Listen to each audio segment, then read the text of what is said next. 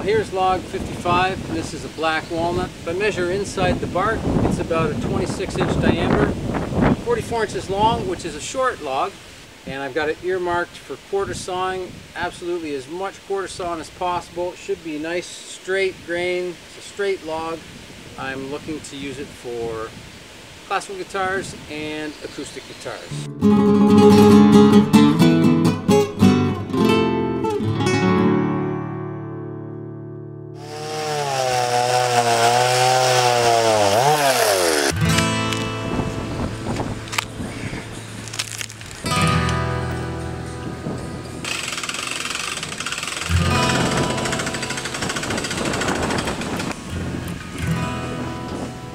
And now what I'm going to do is I'm going to quarter saw this. So I want to get this chunk out of the center. I'm going to take a 4-inch cut out of the center. I'm going to have 2 halves here remaining, aside from that slab cut out. And then from those, they'll be spun 90, and then I'll be taking a 3-inch slab right out of those 2 halves that remain. Basically, that'll leave me with this quarter sawn, and then that'll also leave me with some good sized bolts coming out of these side here. Just imagine sort of a firewood chunk that runs the length of the log. Now, cutting quarter sawn for instruments, you've got a few things to take into account, and these are really important. One, of course, for quarter sawn, you need the cut to be perpendicular to the wood grain, which is wood grain running this way, and the cut will be this way. So that gives us our quarter sawn. But also, for instruments especially, you want to watch dropout. And what that means is that if you're not perfectly level with this center, then as you go through the length of the wood, you'll drop through growth rings. Ideally, we want to avoid that and at the very least minimize it. So we'll shim the log and jack it so that this center point is exactly at the same height as a center point at the other end of the log. And that gives us our best chance to avoid dropout. So I'm finally done the prep and I'm ready to start sawing. Some of the behind the scenes things I had to do to get ready is take the blade off and do a pass, because you can see I'm working at the absolute maximum dimensions of my equipment. I've got no clearance at all. And so you want to make sure that everything's going to go through smoothly and there'll be no troubles.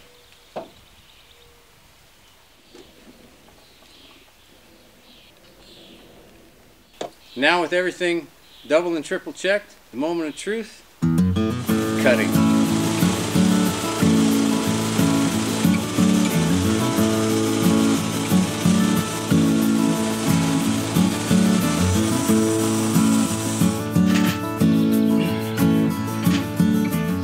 Wow, this is going to yield some nice quarter sawn. You can see it's just beautiful straight. Oh boy, that's nice.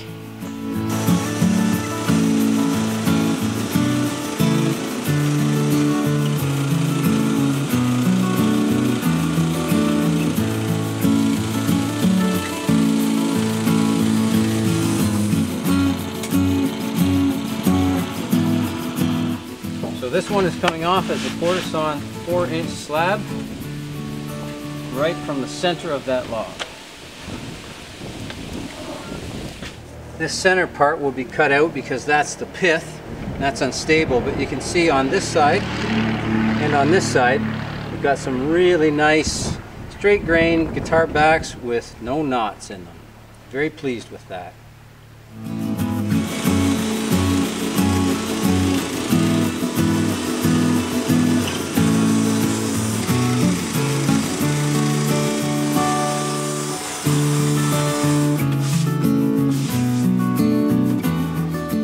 That's our quarter sawn out of that chunk.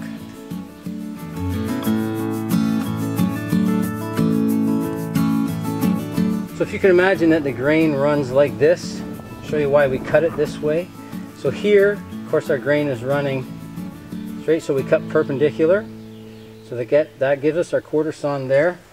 And then for these bolts on the end here, if you imagine that your bandsaw blade is going to try to cut perpendicular to those rings.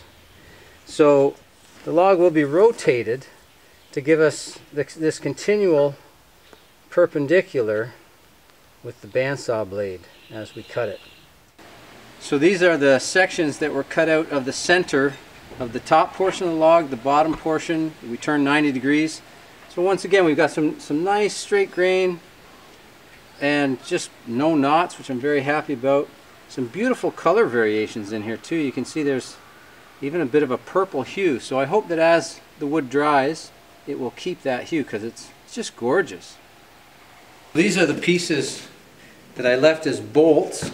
Very happy, got nice straight grain and no knots, so just beautiful.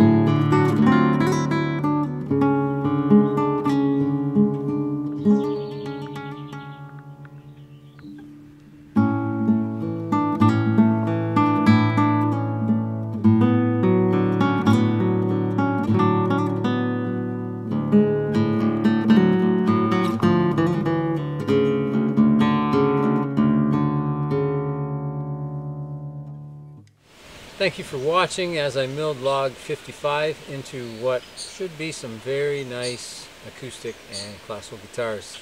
It was a very high quality log. I had high hopes and it did not disappoint. Thank you for watching. See you in the next video.